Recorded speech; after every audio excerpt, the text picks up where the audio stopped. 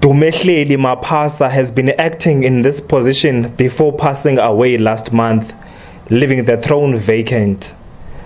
The family admits the announcement took longer due to infighting since King Sigcawu departed. The royalty says this was because the new king's name, Prince Ahlangene, was contested by another group.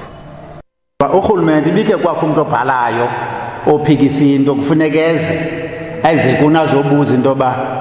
were people who were eyeing the position.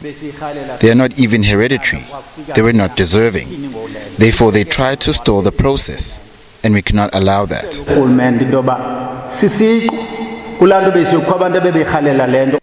The new king says he is equal to the mammoth task ahead. I am happy that elders entrusted me with the responsibility. I will do everything in my power to lead. I know it will be difficult, but I am ready.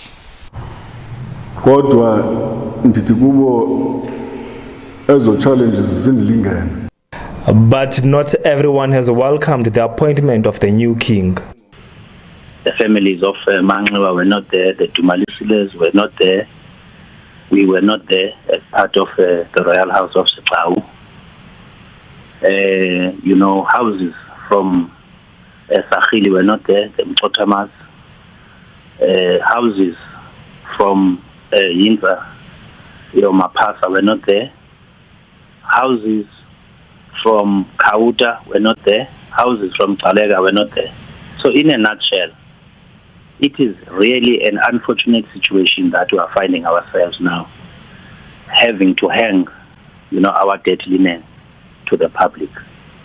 We are really apologetic of what has happened, but I can rest assure you that we are divided, and some are still pursuing, the matter, so that at the end of the day we reach a consensus to say who should lead. The Royal Kingdom has called a meeting of all houses on Sunday and Tuesday to chart a way forward. Thule Joga, SABC News, Komkhulu.